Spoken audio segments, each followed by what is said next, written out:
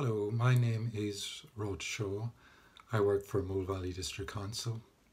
My area of responsibility is the conservation of the built environment, conservation of countryside and landscape. And a few years ago I was approached by a number of residents living in the Leatherhead area who wanted to take part in a national initiative being promoted by central government, and this was called Heritage Open Days.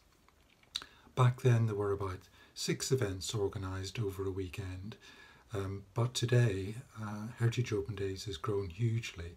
Within Mole Valley there are about 70 to 80 events organised every year. Nationally it has also grown hugely, with about 5,500 events across England, generating about 1 million plus visitors. Access is free to anyone who wants to enjoy the events. The idea really is to encourage people to appreciate and find enjoyment and pleasure in the heritage on their own doorstep. The original concept was one of encouraging people to have free access to properties that weren't normally open to the public. It also incorporates nowadays exhibitions, guided walks and all other activities related to the heritage, culture, architecture, landscape, countryside.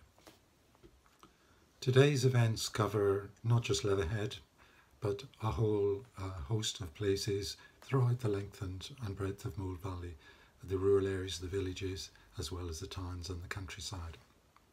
We have a local committee of volunteers from various walks of life in Mole Valley who help with the task of organising and bringing together the programme for Heritage Open Days every year. This year, of course, is going to be different.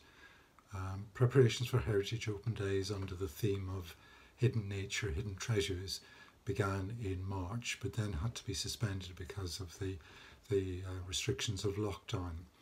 And it's only been very recently that Heritage Open Days nationally has decided that it will go ahead with a programme of events between the 11th and the 20th of September.